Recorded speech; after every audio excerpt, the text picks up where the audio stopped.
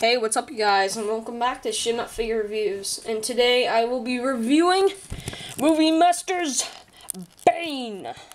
Now, right off the bat, I'm going to hit you with the packaging. So let me compare the two packagings. I only have two.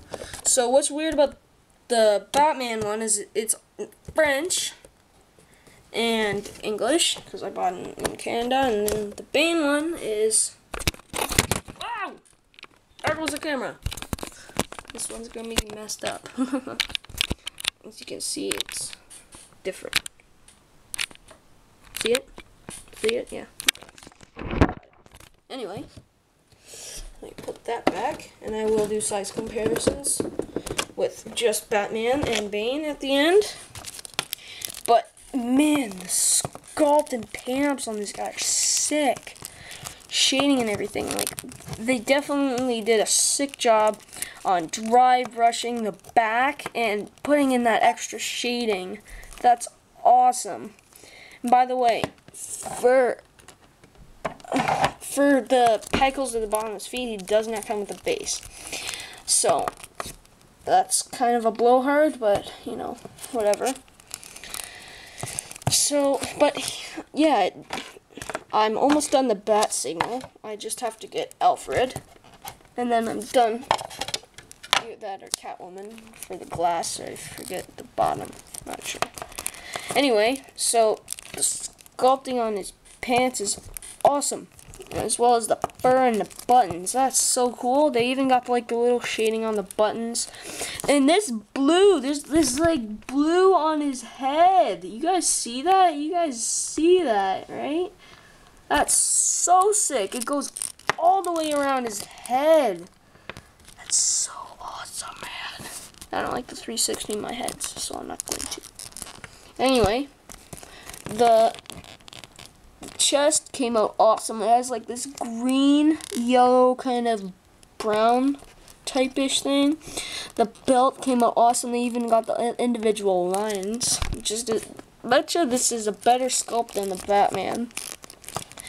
And the gloves came out alright.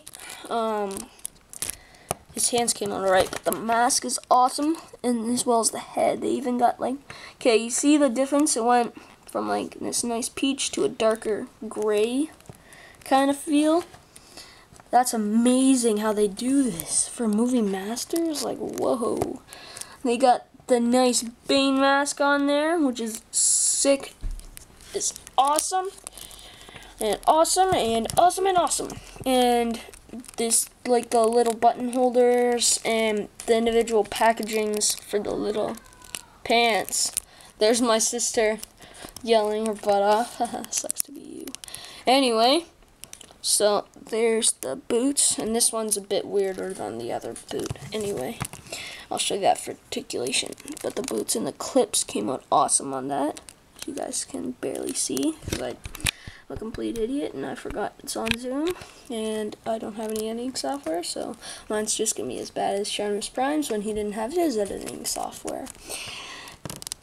All my videos are gonna be like that until I figure out how to get any software. So there's the clips, the knee pads came out cool too. Just the silver on his little buttons, and it's like phenomenal. The fur came up cool, awesome. It's also cool, sorry. Now for articulation, about his ankle, I'll show you the difference. See the difference? You guys see the difference, right? You guys see the difference. No, you guys can't see the difference because you guys are complete idiots. See this? Look at that. Look at that. It's spread out. It's spread out, and this one isn't. That's so weird. That's weird. I don't get that. That's gay. I just hate how when they do that, they mess up the figures. But anyway, his ankle can move up and down a lot. No ankle pivot, no calf rotation, which sucks. Single joint knee would suck. But the sculpt and detail is where he's at. He has upper thigh swivel, this groin joint kind of thing. He has waist articulation, I'm pretty sure, yeah. Waist articulation. He has a nice ab crunch. and his head can't move up and down, by the way, but it can move side to side. He has ball jointed shoulders, single jointed elbows, and his wrist can move side to side. And basically that's the articulation, which blows hard as heck. But overall, his figure is so stinking cool, man. I'm pumped about him. But thank you so much for watching. Remember to comment, rate, subscribe, and I hope you dig it, and I'll catch you later. Peace.